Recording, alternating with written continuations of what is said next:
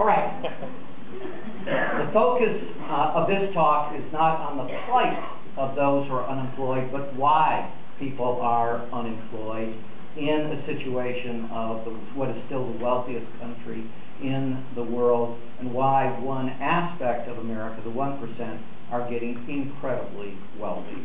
So the great lie that you're hearing is that it's the bank CEOs, the ultra-wealthy Americans, who are the productive class. They are the opposite. When they operate as they're supposed to operate under their models, they're parasites. But they rarely operate that well. Normally they operate to destroy wealth and destroy jobs, and they are the massive destroyers of both. The idea that we owe them thanks is an obscenity. The idea that we owe our jobs to them is an obscenity. That the wealth of the nation comes from their efforts is a lie. That we must not drive them overseas. But they are fine in driving all of the businesses in America overseas. It's only a crisis if it's their jobs. We must not tax them, we must not criticize them, and we assure that we must never regulate them. And this enormous lie of the productive class has spawned a whole series of other lies that beset our nation. That we simply have to accept that tens of millions of Americans should be unemployed. That we should simply accept that it's acceptable that 20 to 25% of all children in America are in poverty. That we cannot afford to educate our children anymore. We cannot afford health care for everyone. We cannot afford to pay for Social Security. Our kids have to come out of college with massive debts that leave them behind the 8 ball for 20 years, and that only our top graduates can get good jobs, and they're the only ones who deserve to get good jobs. All of these are lies.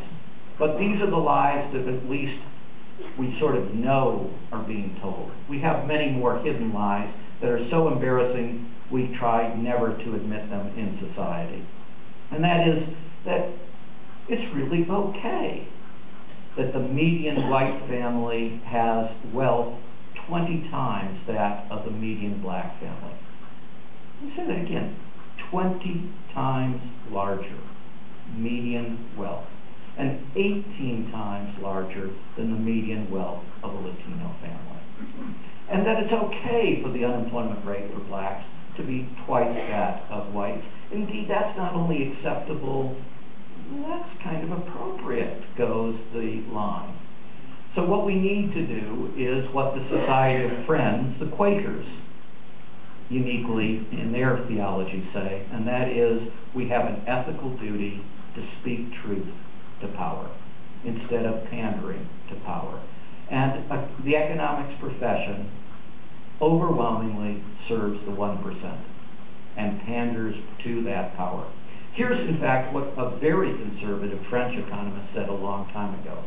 When plunder becomes a way of life for a group of men living together in society, they create for themselves in the course of time a legal system that authorizes it and a moral code that glorifies it. And that is precisely what we have. We now have looting from the C-suite, the CEO, the CFO level, with impunity. And we have a system of so-called ethics or philosophy that delights in the impunity of the elites to defraud us.